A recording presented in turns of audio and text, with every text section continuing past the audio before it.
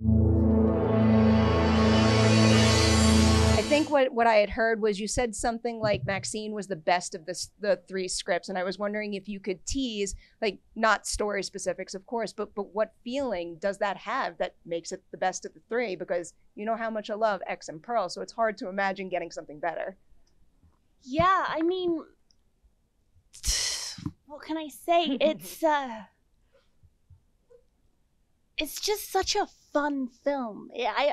Ty really, I mean, I don't know how he does it. He's just able to come up with these worlds, and it's just the biggest of the three movies. The stakes are the highest, and you know, MaXXXine has been through so much at this point, and she's just such a badass character. It's not the kind of person that you want to cross the wrong way, and so, you know, she's going to protect, you know, what she has, and it's just it's going to be, I don't know, I really don't know what I can say without, but it's my favorite script of the three. You probably can't answer this, but I'll at least try, because you used the word big. Do you mean in terms of scope, because the other two films felt so contained to that property, for the most part at least?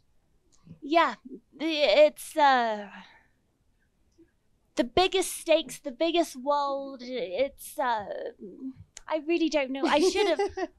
I feel for you right now so much. I should have probably thought about this a little more, but I'm very excited. I'm in the middle of prep, and I'm having a lot of fun with it.